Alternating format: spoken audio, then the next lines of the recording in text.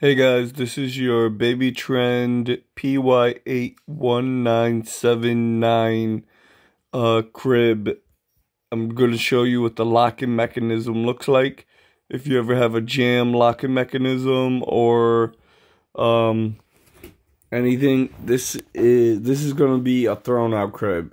Don't put your baby in one of these if your locking mechanisms aren't working. Just return it, get a new one. It's unsafe. Don't do it. This is not how you fix it. You shouldn't have to fix it in order for your baby to be in it. I'm just showing this video on how to tinker with it.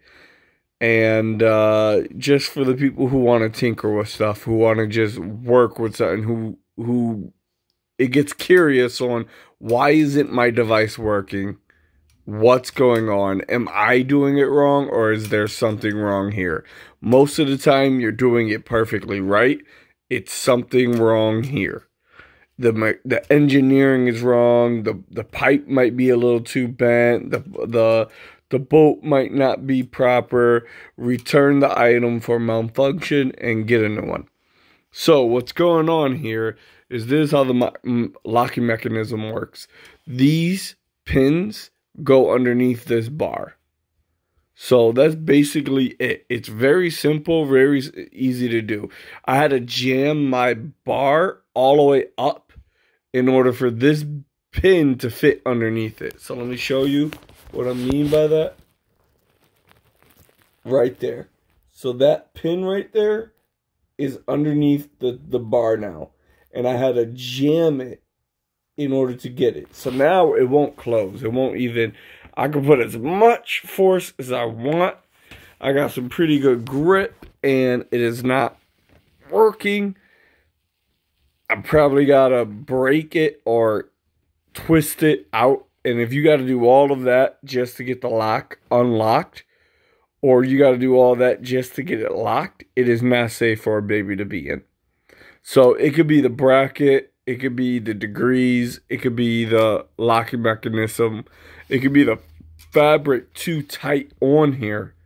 But the process is, it's supposed to be easy. It's supposed to just, you close this, these bars here fall, these pins go closer here. And that's it. And that's what makes it close. What makes it lock is those two pins move up and catches the bars on each side and holds it on each side. And you're good. But with this one, it kept only locking one side in. So if you've never seen one of these playpens, locking mechanisms, this is how it looks. This is why your locking mechanism might not be working. And so the idea here is to not so that you could cut these fabrics open and try to do it yourself. The idea is to settle your brain and hopefully help you understand why it's not working and why you need to return it to get another one. It is no longer safe for a child to be in. These are called pinching hazards. This stuff, if you need to do all this work in order to lock it, it is not safe for your child to be in.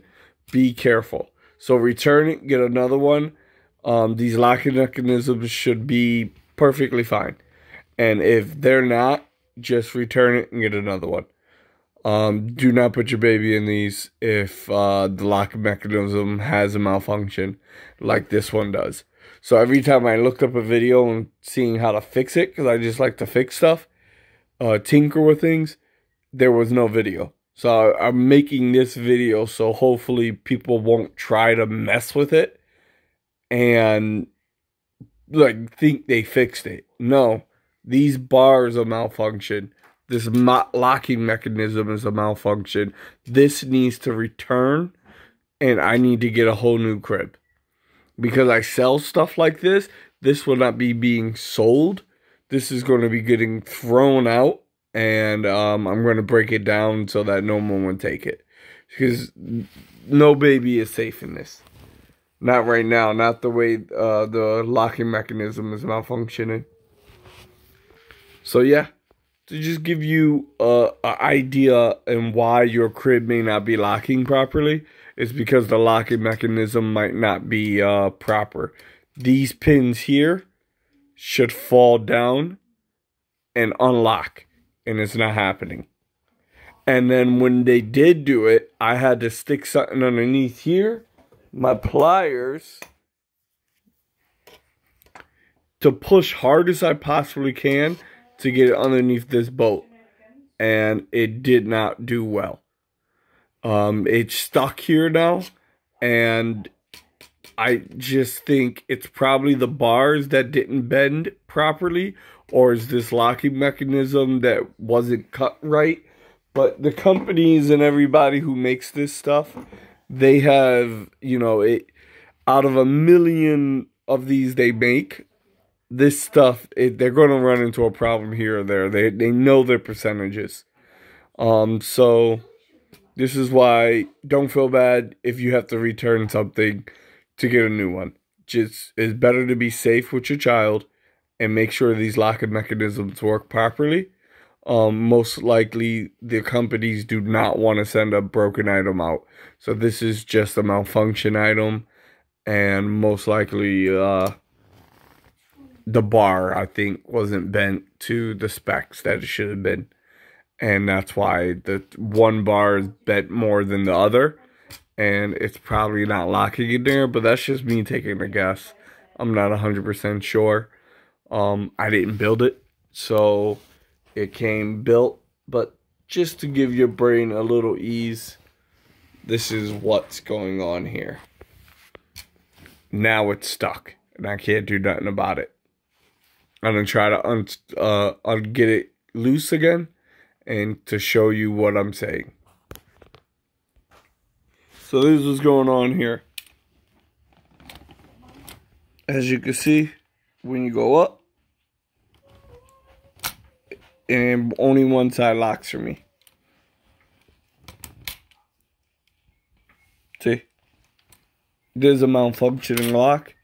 It's not safe. If yours look like this, this is not good. If it's constantly just only one side locking and the other's not, it's just malfunction. Get another one. Trust me, they'd rather have you get another one than put your baby in an unsafe one. So, yeah. Just be careful. Always test your locking mechanisms. Just see, as you can see here,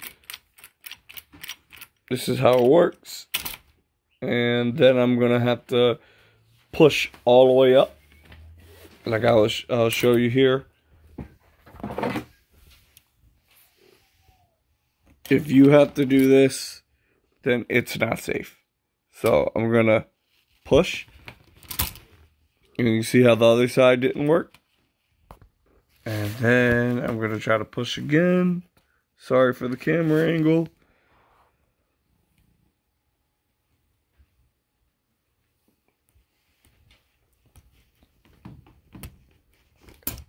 Almost had it.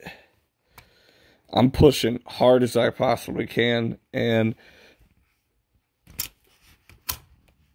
as you can see, it's not clicking in now. Now, once I stop and I get to use both of my hands, it's just the locking mechanism broke. So return it, get a new one. But there's videos for the tinkers, for the people who wondering why it's not working. That could be the case. Okay? Bye.